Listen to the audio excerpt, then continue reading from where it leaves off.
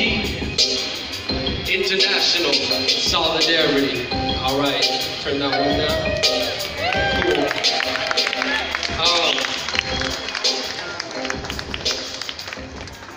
Cool.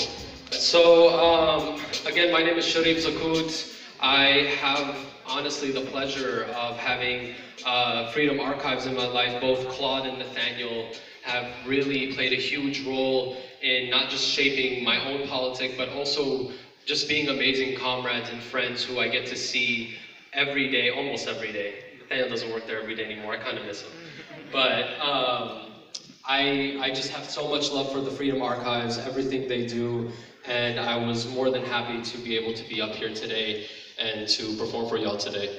And so I'm going to talk a little bit more about them, but as I continue, I also just wanted to, so I'm going to do a little bit of different things. I'm going to do some poetry, do some hip hop. I'm going to have some call and response. I'm going to have some other things. I like to get people engaged in the mix. I also like talking a lot when I feel a little anxious, so that's just how it's going to go.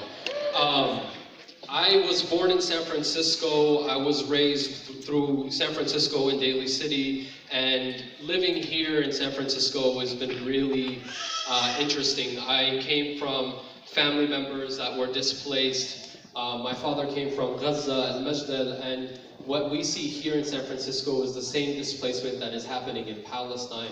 And this week was the week of the 71st occupation, the anniversary of the 71st occupation of Palestine, which is Yom Nakba.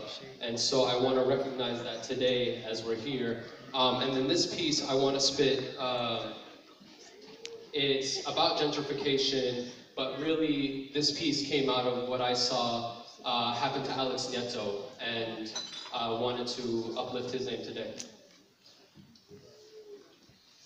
I see my block start to change, move us out with the persistence.